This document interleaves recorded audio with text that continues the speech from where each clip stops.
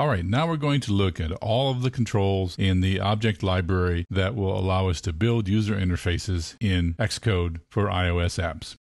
We're going to start with UILabel. So we'll create a new Xcode project. We're going to use the single view application. We're going to call it Explore UILabel. We're going to click Next. I'm going to click Create. And then the next thing we're going to do is change our window to the right size. Here I'm using a tool from the Mac App Store called Moom, M-O-O-M, to resize the window to match the size that we want. And here we are in Xcode. So as we did before, we're going to select the nib file. We're going to make the project navigator disappear. And now we're going to drag something from the object library, here a UILabel, into the screen. We're going to put it right in the middle of the screen. We're going to make it width of the screen. And we're going to make it a little bit higher. So as we're going to do with every control here, we're going to start out by looking at the attribute inspector, which is what we got selected over here.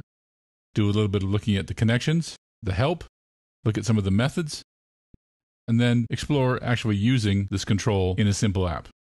So first, let's look at the attributes inspector. You can see that our label has the string label. We can say, this is my label. You can see how the text changes there. The text type can be plain or attributed. Attributed strings are going to be beyond the scope of this course.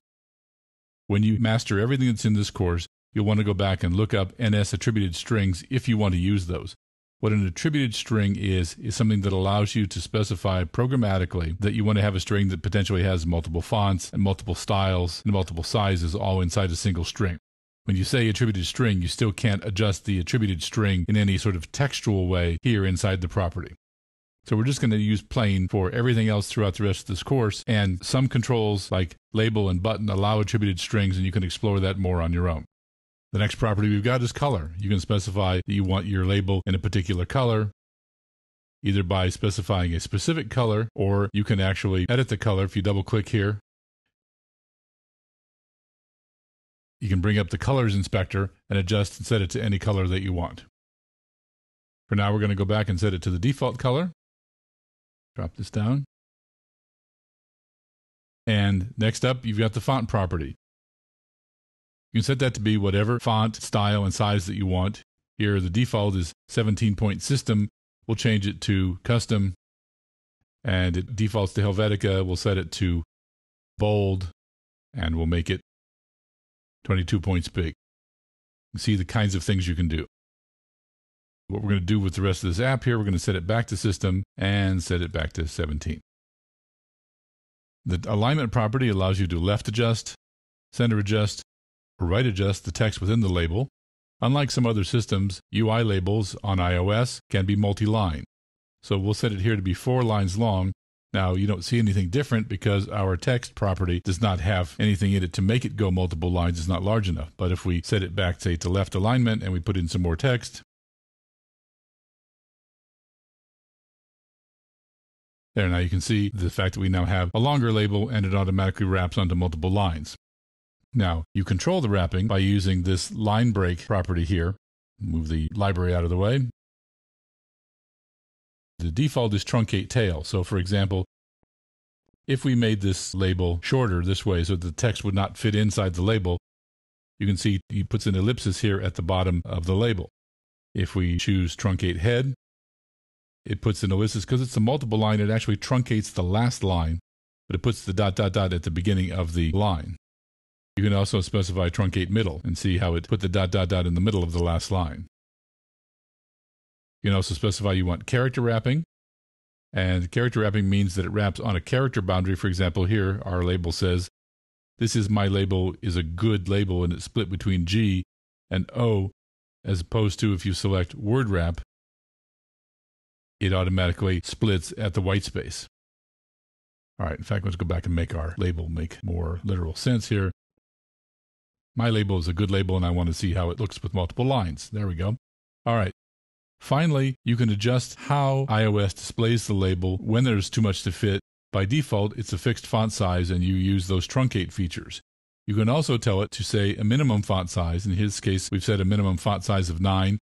If we click Tighten Letter Spacing, you can see how it shrinks it, and especially if we shrink it down, You see how the font size shrunk as we changed the size of the label in order to make all the text fit in the label. But it won't shrink it down any closer than 9.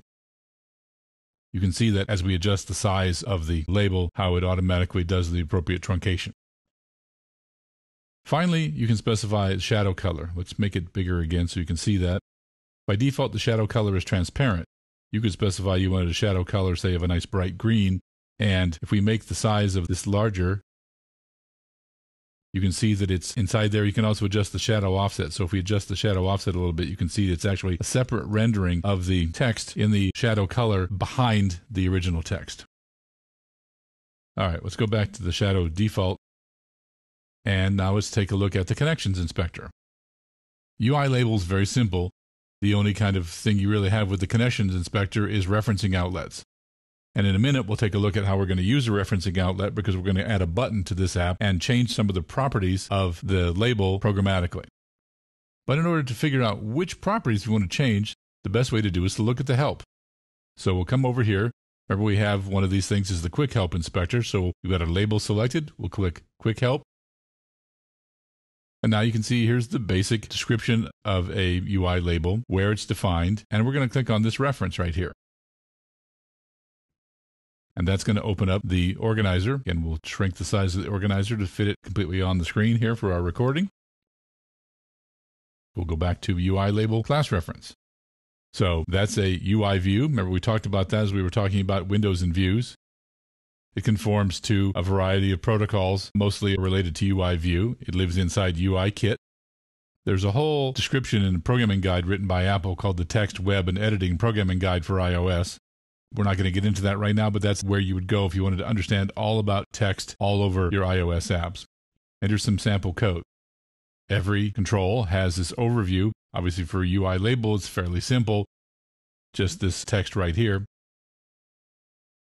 But the most important thing is tasks. So we can see what can we do to a UILabel in code. In the documentation, Apple breaks up each of the tasks into sections. So for example, the first one is accessing the text attributes, and then changing the sizes, changing the highlight values, drawing shadows, and so forth. And you can see that there's a text property, an attributed text property, font property, text color property, and so forth. And for each one of these, because you can see these are blue, you can click on this and go take a look at the property definition. So now you can see that the text property of a label is of type NSString, and it describes what it is you can do with it. It also shows in which version of iOS this property became available, meaning if your app is intended to work on a prior version of iOS, you can't use that property. You can see here this was available in iOS 2.0, which means you can use this in any iOS app on any system. For example, text alignment, you're going to see that it's a particular NS text alignment enumeration. And in order to find out what that is, you can always click here, and it will show you, okay, here's how I decide left, center, right, justified, natural, and so forth. And if you get down into other areas of the help, you can always click here and go back to where you were. All right. If we go back here to tasks, you can see that for the main properties of UILabel, there aren't any methods. There are drawing and positioning overrides. If you created a subclass of UILabel and wanted to change how the text is drawn, you would have to override this draw text in rec method, in which case the system would call you when a label is supposed to get displayed, and you would render your own text. Again, that's beyond the scope of what we're going to do in this course, but that's how you do that. All right, there aren't any static methods. There's no specific protocols or delegates for UILabel. So let's close the organizer and go back and actually manipulate our UILabel in code.